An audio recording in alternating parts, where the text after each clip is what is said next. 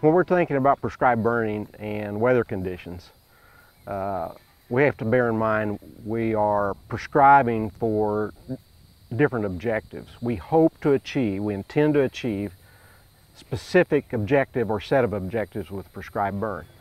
And because of those objectives differ, the weather conditions under which we prescribe a burn will also differ.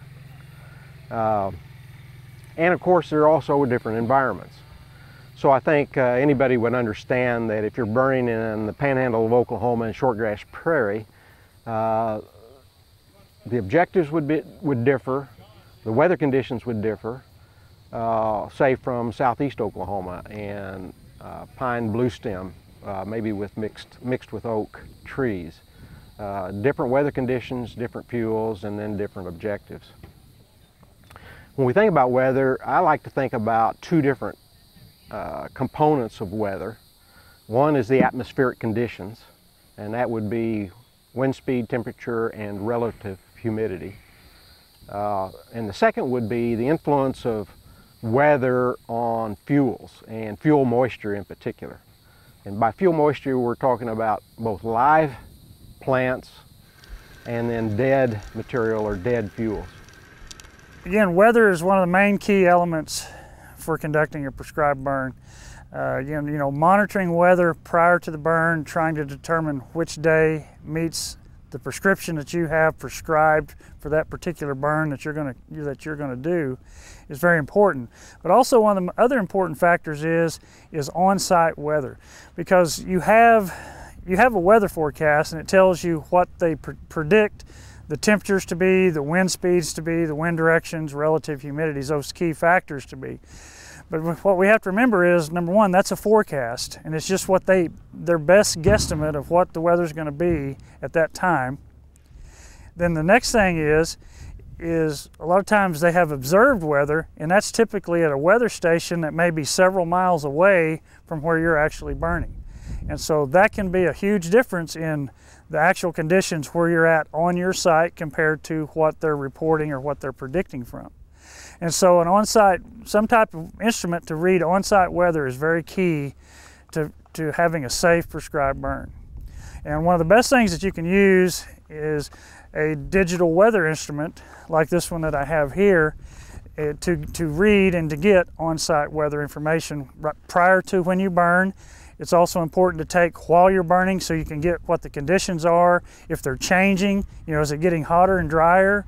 So if that's the case, we may need to slow down, watch for potential spot fire areas, problems that may develop, or is the conditions changing? Is the humidity going up, the temperature going down, wind speeds are going down? So, some type of adverse condition might occur. So it just helps us monitor the weather. And so it's very important to have that on-site type weather. And so again, with one of these digital weather instruments, they're quick and easy to use, and you can get the weather right here on your site real easy. One thing you need to remember when choosing a weather instrument is to choose one that will give you the information that you need. So make sure, for a minimum, I recommend that you have one that reads temperature, relative humidity, and wind speeds. Those three items are essential for each one. Many of these weather instruments have a lot more different things. They'll give you dew point, barometric pressure, a lot of that other stuff, and that's fine. To operate them, they're very simple typically to operate. They typically have an on-off switch, which a button that you turn off and on, and then you can scroll through their menu and get wind speeds, temperatures, relative humidities. This particular one here gives you wind speed, but with that it gives you the maximum wind gust, the average wind speed since you've turned it on and it's been reading. Then it will give you the temperature, wind chill, goes to relative humidity, heat index, dew point, just on that. And this is one of the simplest ones that you can get, and it's also meets all the minimum requirements for the things that we need with it. One of the things we got to remember when we operate them is to make sure that you follow instructions on how to operate them, how to do them.